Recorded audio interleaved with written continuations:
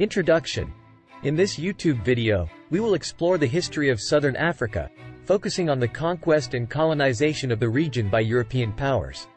We will specifically examine the defeat of King Lobengula, Mzilikazi, Shaka Zulu, and Zivingandaba, as well as the role of Cecil John Rhodes, the Unilateral Declaration of Independence, Ian Smith, Bishop Muzorewa, and the events leading up to Zimbabwean independence in 1980.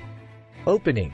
Southern Africa has a rich and complex history, which has been shaped by a multitude of factors, including geography, economics, politics, and culture.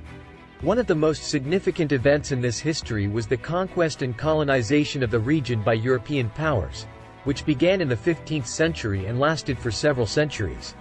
Conquistadors in Southern Africa.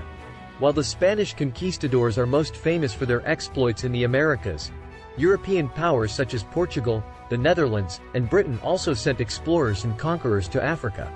In Southern Africa, these European powers encountered several powerful African kingdoms, including the Ndebele under Mzilikazi, the Zulu under Shaka Zulu, and the Rozvi under Zivingandaba. Defeat of King Lobengula. One of the most notable figures in Southern African history was King Lobengula of the Ndebele people, who ruled over a vast territory in what is now Zimbabwe. In the late 19th century, British colonial forces sought to expand their influence in the region and sought to negotiate a treaty with Lobengula. According to legend, the British offered Lobengula a bucket of sugar in exchange for the right to mine his territory for gold.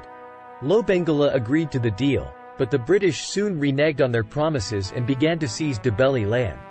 Lobengula attempted to resist the British, but his forces were defeated in a series of battles, and he was eventually forced to flee into the mountains, where he died in 1894. Role of Cecil John Rhodes. One of the most influential figures in the colonization of Southern Africa was Cecil John Rhodes, a British businessman and politician who played a key role in the establishment of British colonial rule in what is now Zimbabwe and Zambia. Rhodes believed in the concept of British imperialism and worked to expand the British Empire's influence in Africa. He founded the British South Africa Company, which became the de facto government of Rhodesia, now Zimbabwe, in the late 19th century. Unilateral Declaration of Independence and Ian Smith. In 1965, the white minority government of Rhodesia, led by Prime Minister Ian Smith, made a unilateral declaration of independence from Britain. This move was widely condemned by the international community and led to a period of international isolation for Rhodesia. Smith's government was characterized by repression and human rights abuses, and the country remained divided along racial lines. Bishop Muzorewa and Zimbabwean independence. In the late 1970s, a series of negotiations led to the Lancaster House Agreement, which paved the way for Zimbabwean independence in 1980.